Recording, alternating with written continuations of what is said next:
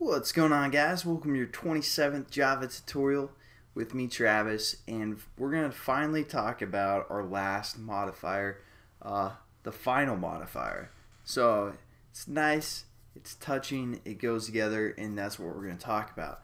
Now there are a few other modifiers, but we aren't going to talk about them until we actually need them, because I don't want to say you rarely use the other ones, but it's not as you won't see them as often as these modifiers that we've talked about so far.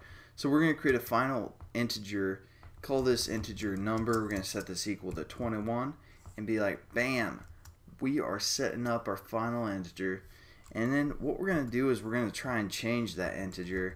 We're going to set number now equal to be like 200, and when we do this, it's going to be like, hey man, this number is supposed to be final. You can't change it if you set it equal to be final. That's stupid. So basically all final allows us to do is be like, hey, this is the number I want, and that's final. I don't care if you try and change it.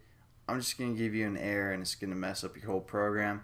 So go for it if you want to try, but if you establish this variable as final, it's going to be final. And then the last thing I want to show you guys is something else you'll see a lot in Java programming, the final static sandwich. And what the final static sandwich is, kind of what it sounds like. We're going to do final static. Let's do a string. We give integers too much credit, too much street credit. It's kind of crazy. We're going to call this like database name or something. And we're going to set this equal to be like bam 1 2 3 4 rule. And it's giving us an error right now because I believe it's in our main method. So what we're going to do is we're going to cut this, we're going to paste it above here.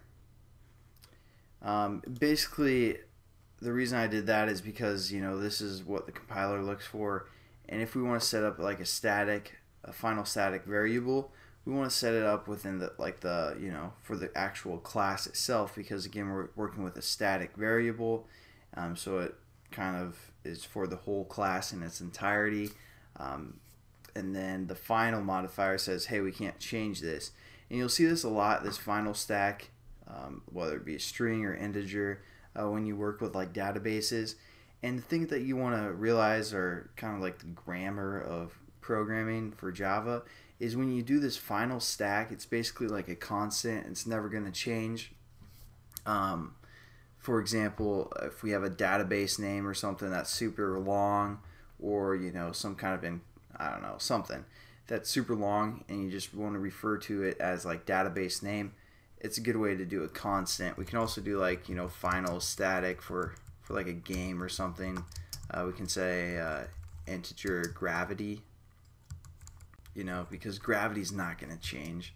We're going to set this equal to be like 9.81, and there we go. Gravity is not going to change now. Oops, shouldn't be an int. What am I doing?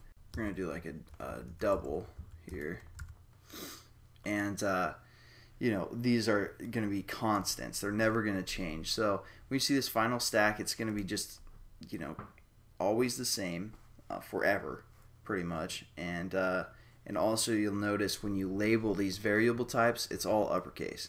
For like constant variables, they're all going to be uppercase. So that's a pretty short tutorial, but that's the final modifier. Again, thanks for watching, guys, and I hope you have a good one, and I hope you rule too. Bam! 1 2 3.